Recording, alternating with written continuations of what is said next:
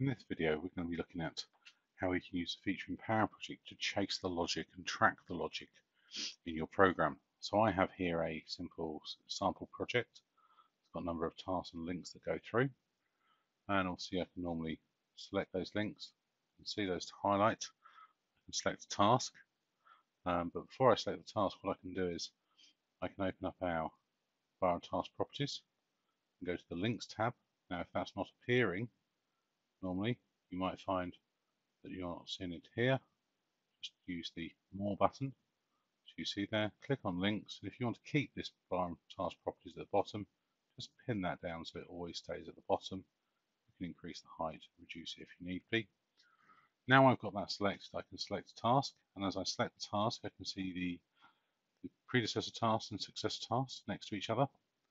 And if I want to track that, I can choose one of these items and just double click on it.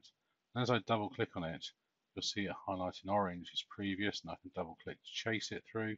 But you'll also notice that the links themselves are being highlighted in orange, and that path I followed is remembered. So as I go back, I can see which ones I track back to, and I can track back and forth and go through there, and I can see which ones were in the path I was tracking as I go through. So a very quick and easy way to track your logic. If I want to, as soon as I click over here and deselect anything, that tracking has been lost, and you're back to normal. Again, now I can start tracking again from another point and following the logic through the program as I wish to.